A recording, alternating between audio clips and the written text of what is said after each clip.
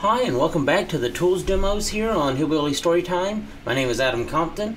Today we're going to be talking about a small tool called CrackMapExec.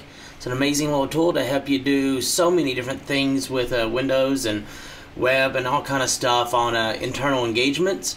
So we're going to step through some of it here. Like I said, this is a very large tool. It has so many different functions, modules, capabilities that there's no way I can cover all of it in this video. It does have an amazing wiki associated with it out on its GitHub page. From there it'll talk you through how to install it, how to get started with it, all the necessities of it. So amazing read. Please go out and read about it, read up on it and try to use it out.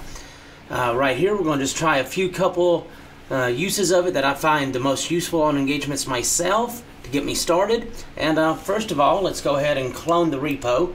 In this case, we're doing the -- recursive because it has many nested repos within it. So let's go ahead and let this finish.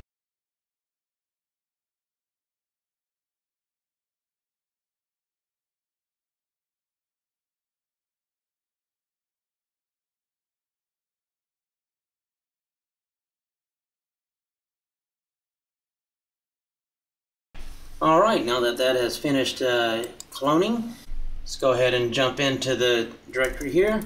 One of the things off the wiki it tells you to do is it also wants you to install a few other libraries or a few other packages here. I've already got those installed, so no worries there.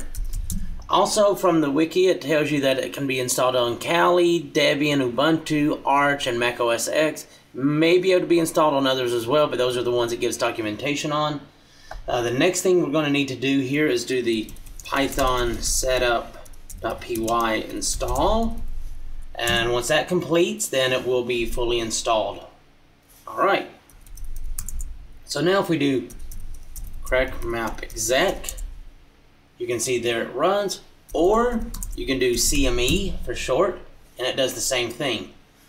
One of the things you'll see here is there's not a lot on this standard run, so if you do CME-H, you're going to get that same little menu, not a lot there. However, if you look down here at the protocols, for each one of these protocols, you can do CME, let's look at SMB, and then we do -H. Then you get a different help page. This help page is dedicated to the SMB module or protocol here. So you can see there's a lot in here. You can pass it username, a password, the domain, lots and lots of information. One of the first things you want to be able to do here is, what I tend to do is try to scan the network for Windows host and find a little bit about them. Windows systems, that is. You can do that with Nmap, you can do that with other tools as well. You can do that with this. One of the things is you can do CME, SMB, and then give it an IP. You can give it a range of IPs. You can give it a CIDR notation. You can give it all kind of different options there. I've created a file here called targets. If we look at targets, it's just a couple different IPs on my test network here that have Windows systems. So we're going to do that. CME, SMB, targets. Let that run. Alright. Here, let me clear screen and do that again up here. Alright. What you can see here, it comes out, it tells you the Windows type, the version, the name of it, what domain is it part of.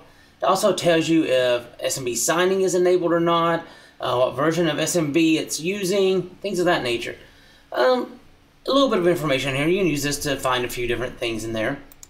So what I'm going to want to do then is I want to do the same thing, but I want to specify a username here. I'm going to type my test user I have. My password for it is something simple that's guessable. I want to specify the domain here. As you're going to guess, is this isn't going to work on all of these systems, only the ones that are part of the hacknet. So let's go ahead and hit enter. It's going to do that same little check there. Then it's going to come down here and say okay. It found that it could log into 100.108. That's fine. That worked there. And it says pwned. What does pwned mean here? Pwned means that it is a local administrator on that box. If you don't see that PWN 3D exclamation point and all yellow there, that it means that it is not a local administrator on that box, but long as you have that green plus sign to the left, it means that you were able to log into that box. So what we see here is it was able to log in to 119 and 108. For some reason, it wasn't able to log in to 115. Says status no login servers. There must be an error on that system at the moment. This is my test network after all. So what we want to do now is we'll look at some of these modules. When we were doing the recursive git clone, you saw a lot of stuff scroll by. That's a lot of these supplemental modules that CrackMapExec knows how to use. So let's clear screen, CME SMB-L to list out these modules. And as you can see here, there's quite a few of these, ranging from executing a Bloodhound script to Empire to getting a bunch of other information, running Mimikatz, grabbing the tokens off system, wdigest, lots of information off here that you can do. Even web delivery of a Metasploit payload, all kind of amazing stuff. The one that we're going to be looking at is Mimikatz here. Just quick and simple, dirty use of it here.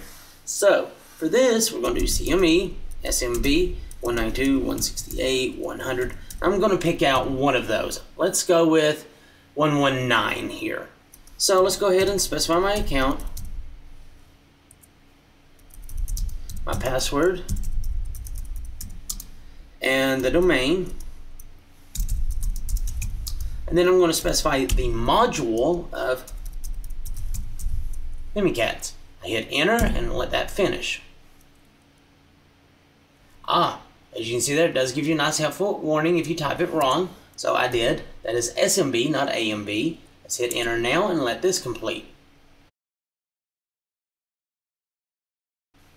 Alright, that didn't take that long.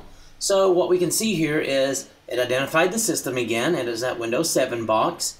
It was able to log in. It is a local administrator. You come down here, it sees that hacknet a Compton. It gives you the hash. Down here, hacknet a Compton gives you the password. Straight out of Mimikatz. That's great. Hacknet.local, same thing.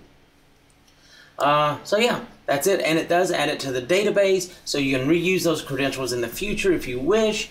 But this is one quick use of this to not only identify which systems are on your network that are Windows and targetable by CrackMapExec, how to identify which ones have local administrators on them that you can guess passwords for, or you know the password for, or which ones you can even log into. And then once you find one, how can you start running some extra modules against it?